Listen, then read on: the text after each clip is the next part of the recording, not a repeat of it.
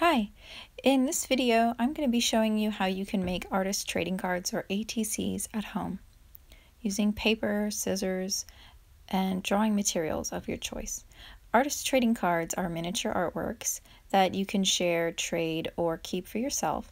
You put your information on the back so other artists know who you are. You need to get your supplies ready. I'm getting paper, scissors, ruler, tape measure, that's optional, and your art materials, whatever you're using. I'm using crayons, pencils, markers, and also magazine pages and glue for collage, but use what you have, whatever you have, and if you have other stuff, use that too.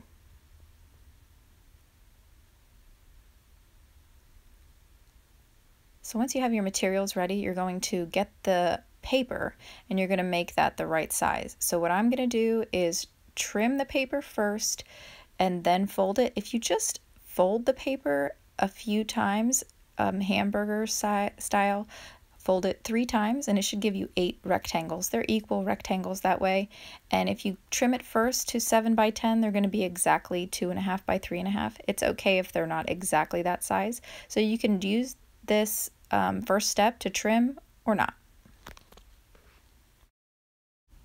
So to trim the paper, you're going to take 1.5 inches off of the shorter side, the 8.5 inch side of the paper. So I'm using that measuring tape to measure 1.5 inches and marking that with a pencil. I'm doing that on top and bottom, so that gives me a nice straight line. Even if you just mark it once though, if you fold this straight, then it's going to be okay. So I'm folding it down. That's going to just give me just the right amount to trim off, and then like I said, if it's folded straight, then it'll work fine. I'm going to cut that little strip off, and then on the other side, the longer side that's 11 inches long, you're going to trim off 1 inch. So I'm marking it with my measuring tape 1 inch, top and bottom. If you mark it once and you fold it straight, it's still okay, but it's easier if you have 2 marks. So I'm going to fold it lined up with those 2 marks to trim off that 1 inch of extra. And this is going to give me a paper that's 7 by 10, which is just the perfect size to fold 8 ATC cards. Now you can fold the paper in half. Hamburger, you're going to fold it in half the same way, hamburger, 3 times. Fold it in half, not the long skinny way, but the other way, 3 different times. It's the second time, this is the third time, and you can already see that looks like a baseball card size or like a trading card size.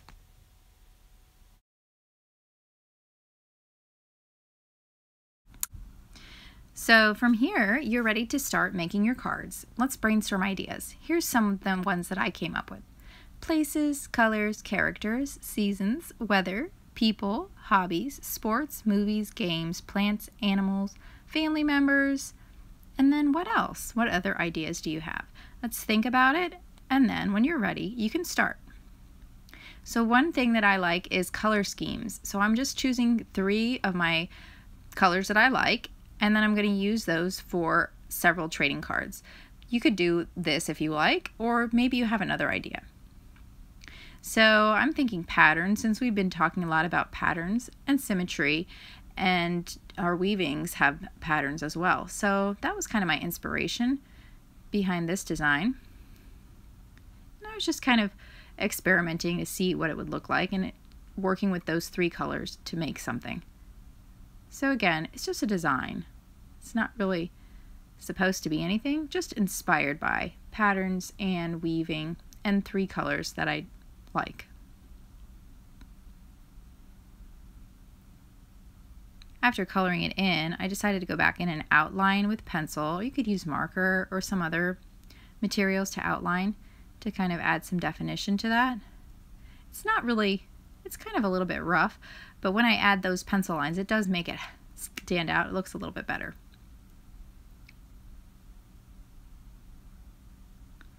And then when you're finished with a card, you can cut it out, of course.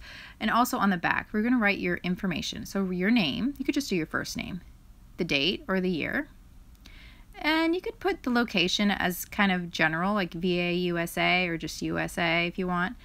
And then if you want, you could put a title. So I'm going to put colors on this for the title. That's optional. So I did several more using that color scheme. I'll show you some examples here. So more about weaving and some other just design ideas that I used with just those 3 colors in my pencil. I also wanted to do one with collage, so I had a catalog that had some interesting pictures and images, so I kind of thought that looked like a sunset, or it reminded me of a sun. So I found some other pieces that I thought could match up with it and create a sunset picture. So I'm just arranging them on the card. I cut the card out first so that I could trim these extra pieces off pretty easily. And I'm using just the glue stick for this. You could use regular glue in a bottle as well.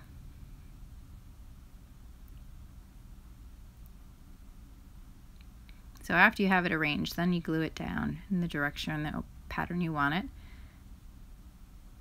And then, like I said, once this is glued down, I'll be able to easily trim this off, all that extra stuff. One thing that's nice about collage is it makes the card a little thicker. It's a nice weight to it. And then on the back, again, you put your name, the date, and location, and a title if you have one. So I'm titling this Sunset. That one's done.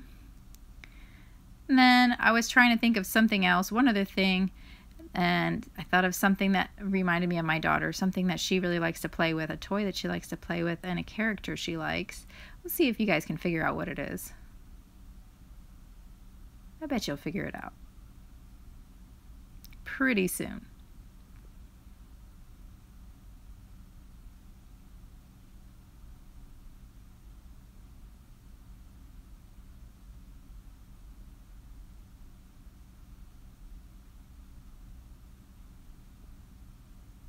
Then I decided to write a word over here that kind of reminds me of that character.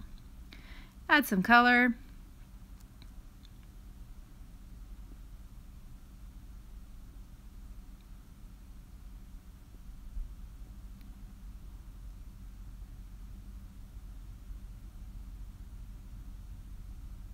If you haven't guessed it by now, you might not even know this character. This is Poppy from the Trolls movies.